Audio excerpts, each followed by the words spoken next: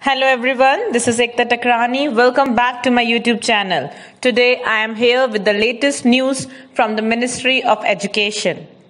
Looking to the present situation of the pandemic and school closures, and also looking in account the safety and well-being of the students, it is decided as follows.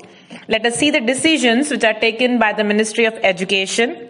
The board exams for class 12 to be held from May 4th to June 14th, 2021 are hereby postponed.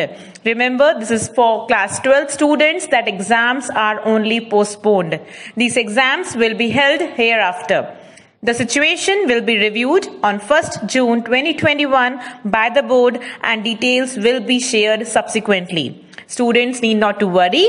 A notice of this at least 15 days will be given before the start of examinations. Now, regarding class 10th exams, the board exams for class 10th to be held from 4th May to June 7th, 2021 are hereby cancelled. The results of class 10th board will be prepared on the basis of an objective criteria to be developed by the board. So, 10th class board exams are cancelled. Any candidate who is not satisfied with the marks allocated to him or her on this basis will be given an opportunity to sit in an exam as and when the conditions are conducive to hold the exams. So students, exams are cancelled for you. There will be a criteria decided by the board.